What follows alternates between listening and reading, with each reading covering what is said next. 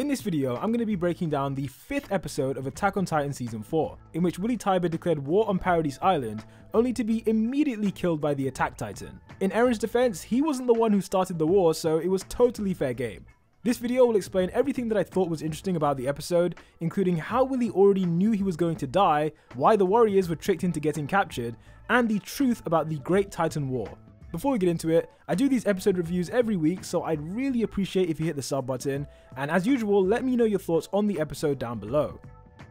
Okay, so episode 5 was called Declaration of War, and it begins with a brief flashback to Paradis Island during the time in which Reiner, Annie, and Bertholt were infiltrating the walls. They discuss the man who told them about his past, and the gang wonders why he told them his story.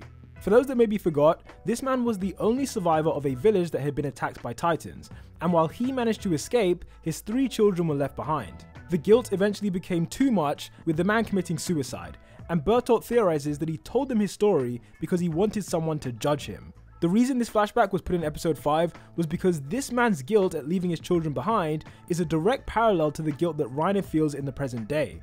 If Reiner didn't make the warriors continue with their mission after Marcel died, then Bertholt might still be alive, Annie might not have been captured, and he wouldn't have been the only one to return home. Additionally, Reiner's guilt is even more than just this, as when he was on Paradis Island, he was personally responsible for the deaths of many Eldians, who he then realized were not the devils he thought they were, but rather they were just ordinary people who didn't deserve what he did to them.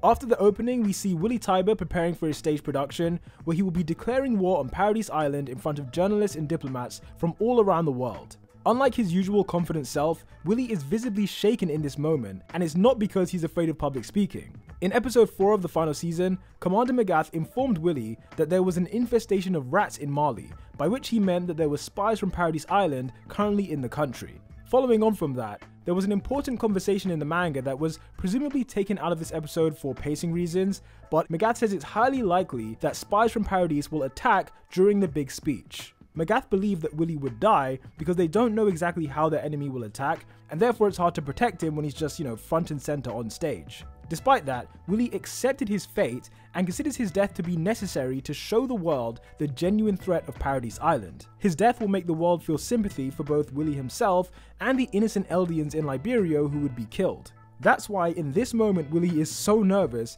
because he knows he's not making it out of this performance alive. He's then approached by Miss Kiyomi, who was the lady in the last episode that saved Udo from getting punished. She's an ambassador from the nation of Hizuru, which is the only place that is tolerant of Eldians, and she tells Willy that she hopes the production goes well.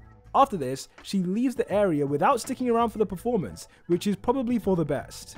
Moving on, Reiner comes face to face with Eren in this dimly lit cellar, and he can barely believe what he's seeing. Eren orders Reiner to sit down as if he was taking a hostage, and you can see that Falco is confused by their reactions. As I explained in my last review, Falco believes that these two guys are old friends, so Reiner's blank expression is not exactly what he was expecting. Eren explains that the cellar they're in is underneath a regular apartment building behind the stage, which is basically a thinly veiled way of saying he's about to kill everyone. I love Falco's innocence in this moment, like he truly has no idea what's going on, as if this man is not about to go full Titan mode in a few minutes. Obviously Reiner is aware of the situation, so he complies with Eren's request to sit down, followed by an awkward silence in which Falco offers to leave. However, Eren tells Falco to stay and listen to his story, which was a mean thing to do considering that Eren knows he's about to blow this place up. Did those letters mean nothing to you? The crowd continues to get seated for the performance, and we get a brief interaction between Reiner's mother and Annie's father. In season 1, we saw in a flashback how Annie's father made her promise to return home from the mission, which is why she was crying as she was about to be captured. Her father believes that she must still be alive because of the promise she made to return home, although Reiner's mother is understandably not so sure. The leaders of Marley's military were also sitting by this point, and it was Willy Tybur's request that all the leaders were grouped together as close as possible. Because Willy knows the enemy is going to attack, he put the leaders in this section as bait so that they could be wiped out by the enemy, and then Magath could rebuild the military from scratch. Just before the curtain rises, an Eldian soldier approaches the warriors of Marley and asks them to leave because Commander Magath has summoned them. We then go back to Eren, Falco, and Reiner as the vice captain of the warriors finally musters up the courage to ask Eren what he came here to do. Eren replies in epic fashion by telling Reiner that he came to do the same thing that Reiner did himself, which is referring back to the attack on the walls all those years ago.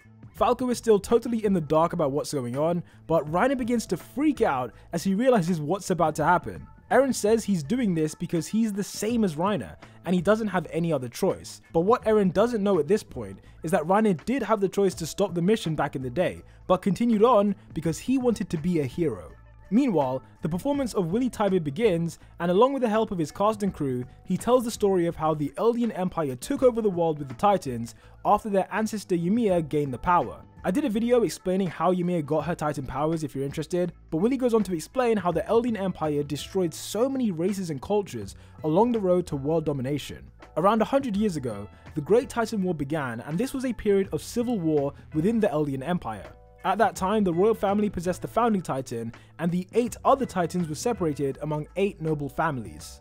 As Willy goes on to say, the story that most people are told is that there was a Marlyean named Hellos who was the hero that saved the world, as he formed an alliance with the Tybur family and forced the king to retreat to Paradis Island. Whilst on the island, people thought that the king continued to reign and believed that if the island was threatened, the king would order the Colossus Titans in the walls to crush the world. As an audience, we know that this could not be further from the truth, because when the series began, the king of Paradis Island was a fake, and even the true royal family couldn't use the full extent of the founding titan.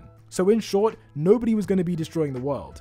While the performance continues, the soldier who approached the warriors tells Zeke to go to the front gate, and leads Porco and Pieck to a different location. It should be said that Pieck is arguably the most observant and possibly the most intelligent of all the warriors, and you can tell that she's slightly suspicious of the soldier in question. In the manga, Willy told Magath that they need to be careful of traitors who have aligned with Paradis Island, and the military is no exception. We see this play out here as the soldier leads the 2 warriors into a secluded property before cutting the rope on a trapdoor and allowing the 2 to fall down into a shaft. In just one motion, this soldier has trapped 2 of the warriors, which will give Eren more freedom to attack later in the episode.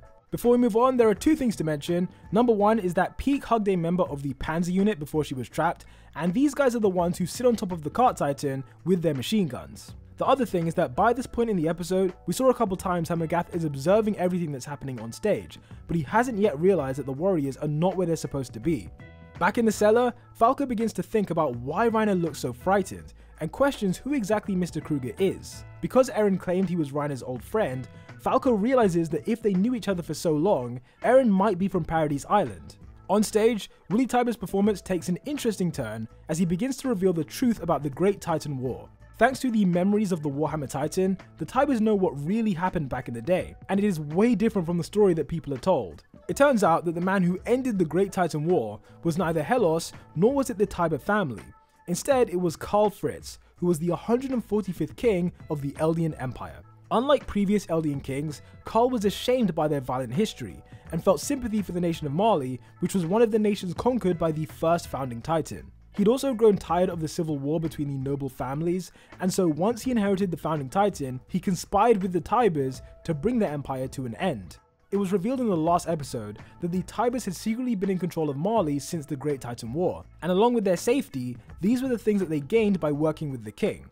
Karl Fritz moved as many Eldians as he could to the island of Paradis, while the nation of Marley acquired 7 out of the 9 titans. Fritz then threatened the world to not attack the island, or else he would unleash the massive Colossus Titans, but Willy reveals to everyone that that threat was a lie. Fritz said those things so that he could maintain peace on the island. However, if they were to be attacked, then he would accept it as revenge for Eldia's crimes. The king made a binding vow to renounce all war, which is why his successors such as Frieda Reiss and Yuri Reiss were unable to use the full power of the founding titan. They were always overtaken by Karl Fritz's ideology, and so even when titans were attacking their people, the vow-renouncing war prevented them from doing anything. This meant that all the founding titans since Karl Fritz have been powerless against enemy invaders, with one notable exception. Eren Yaeger is not a person of royal blood, and therefore he is not restricted by Fritz's ideology. While it's true that Eren can't use the power of the founding titan at will, we saw in season 2 that when he makes contact with a titan of royal blood, he can control the founder's full abilities. Willy Tybur is aware that Eren possesses this titan, and declares to the world that everyone is in immediate danger because there is now a founding titan who is not held back by the vow-renouncing war.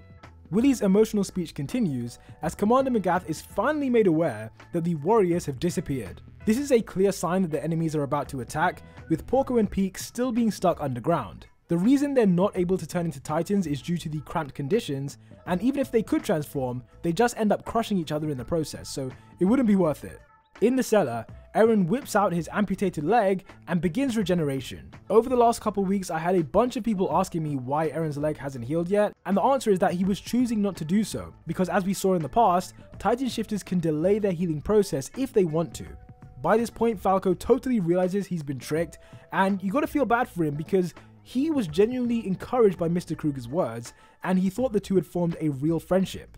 Eren reveals that the letters Falco sent for him were not for his family like he claimed, but instead they were for his friends. Reiner briefly ponders what that could mean before the scene switches over to Willy Tybur, who explains to the world that Eren has the potential to activate the rumbling. Willy's logic is that to eliminate the threat from Paradis Island, they need to stop Eren before he has a chance to activate the Titans in the walls.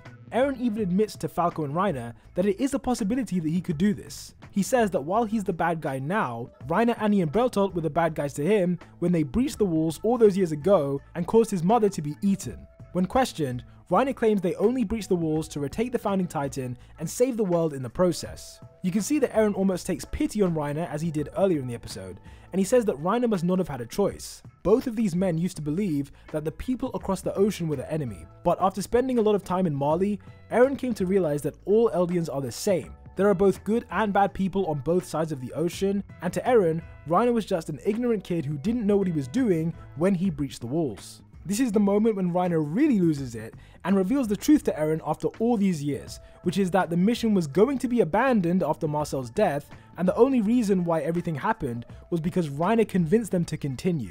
Part of that reason was that Reiner wanted to survive, but as he admits here, he also wanted to be a hero that people respected. It wasn't his age or his environment that made him make that decision, so Reiner actually takes responsibility and asks Eren to kill him. Definitely not how Falco thought this reunion would go, but life comes at you fast. Meanwhile, Willy Tybur gets the crowd on his side by admitting that the danger facing the world is due to the Eldian race, and that if it was up to him, he would have chosen never to have been born.